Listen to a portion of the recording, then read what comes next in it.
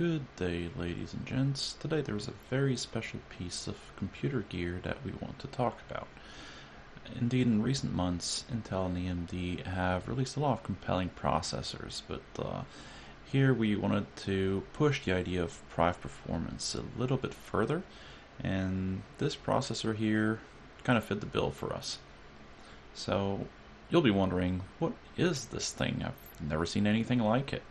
Well, that's hardly surprising because it's a laptop processor modified to fit in a desktop motherboard. More specifically, this is a 9th gen Xeon, the E2286M. Hold up, Xeon for gaming? Yeah, we'll see the numbers in a bit, you'll see, this one is no slouch.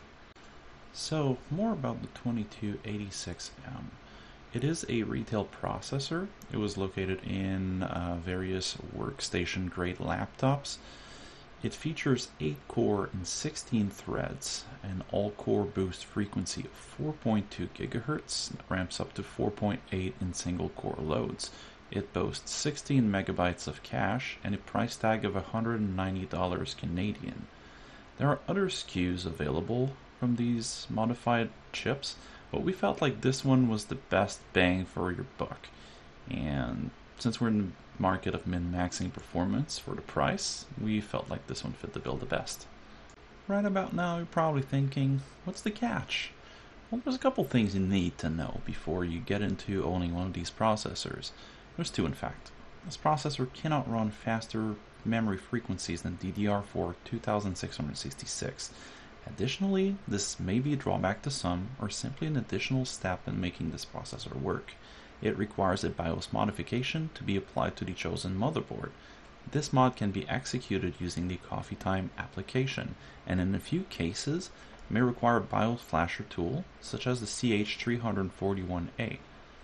Another important consideration is the cooler of choice. The CPU will run with a direct die contact with the cooler. This means that a cooler with a smooth cold plate and no heat pipes exposed will be required. Liquid coolers are a great example here.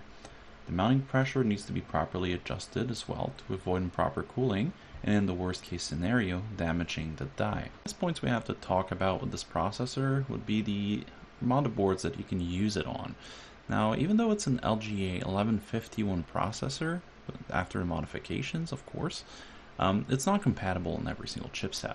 The ones that are tested and are known to be working well are H110, B150, B250, B365, Z170, Z270, as well as Z370. This opens up the option of buying used 6th and 7th gen motherboard and further decreases the average build cost. So that should be enough of an introduction for you guys with the technical details. Let's take a peek at how the processor handles itself in synthetic benchmarks. We took sample of default setting runs, and we also took samples using XTU, which is Intel's extreme tuning utility, to unlock the power limit. We thought it would be a good idea to put the 2286M up against the 10400F, since it's a similarly priced processor, as well as using the Ryzen 5 5600X and the i7 10700, who are respectively either a supposed value mid-range pick or a similarly configured chip with a higher price tag. The testing methodology we elected to use is broken down into 3 segments: rendering, encoding, and compression-decompression. We chose Blender and Cinebench R15 as well as Cinebench R23 for the rendering tests, HWBot X265 for encoding using a 1080p as well as a 4K encoding benchmark, and lastly we used 7-Zip's built-in benchmark. By starting with the rendering results, we broke down the test in single thread as well as multi-core.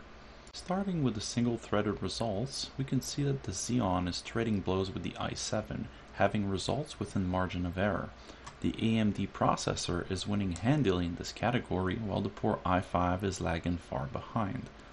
Following up with the multi-core benchmarks, it appears that the i7 is scaling slightly better in those workloads, while the 5600X and the Xeon are trading blows. The i5 is in the rear, sadly getting smoked here again. Carrying on to the Blender Junk Shop demo render, keep in mind that this benchmark heavily favors raw processor output and scales very well with cores. We can see the i7 here is taking a rather convincing lead, followed up by the Xeon, with the Ryzen chip hot on its tail. The poor i5 is kind of far behind, along with the stock configuration for the Xeon, where we can see that the all-core turbo with the locked power limit is rather low, since this is a laptop chip that's designed to run at 2.4 GHz. Following up with the Cinebench R23 benchmarks, the same trend is happening here, where in single core, the Xeon is keeping up with the i7, while in multi-core, the Xeon is trading blows with the Ryzen. Following on with the encoding tests, we can see that the i7 is the clear winner here, enjoying a higher all-core boost, edging out the other processors. Not that far behind, the 5600X and the Xeons are duking it out, with the 5600X barely edging out the Xeon. Lastly, the compression and decompression tests reveals that the Ryzen chip is winning handily, enjoying great optimization, while the i7 takes second place. The Xeon puts up a respectable showing, but is clearly the slower player in the leading trio. The main takeaway here is that those three common processors we stacked up against the Xeon, despite their very diverse configuration, allow us to have a clearer picture of how the BGA processor performs.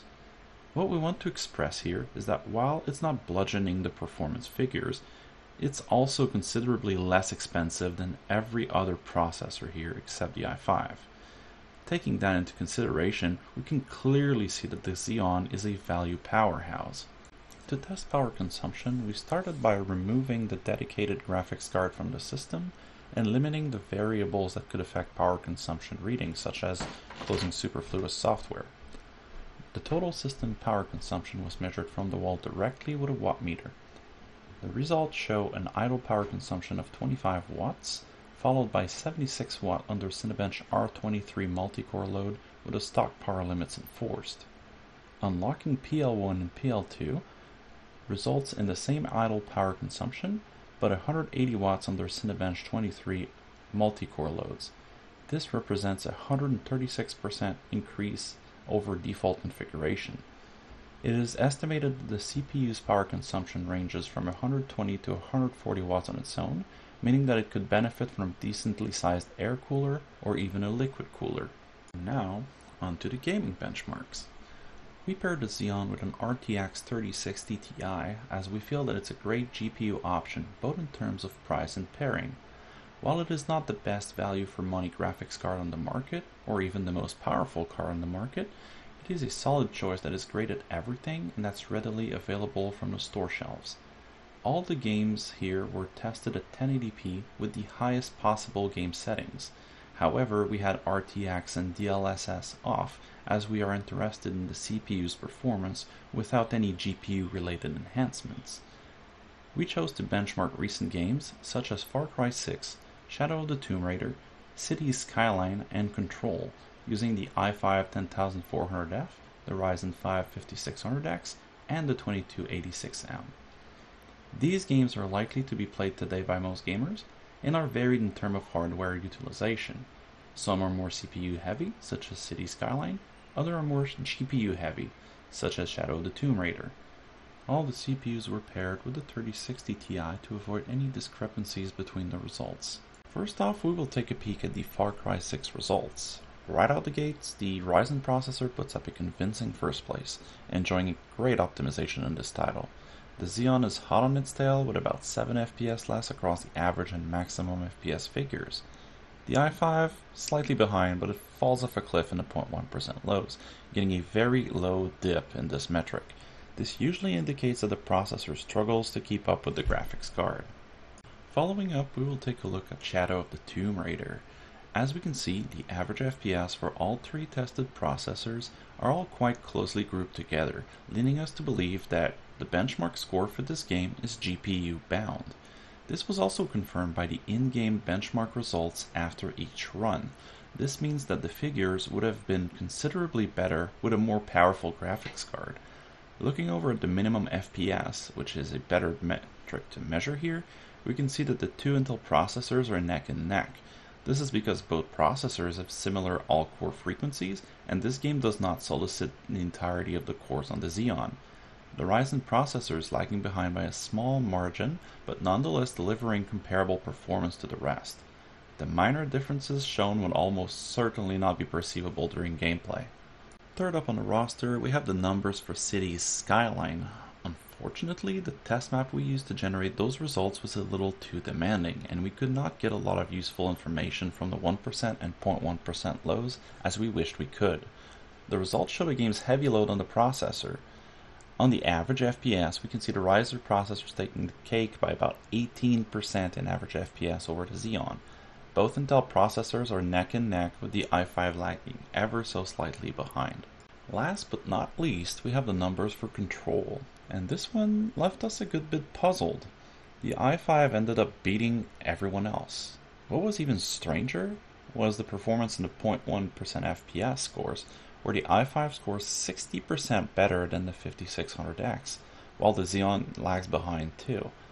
I have no explanation for this. We ended up running the benchmark several times on each configuration and ended up with the same results every single time.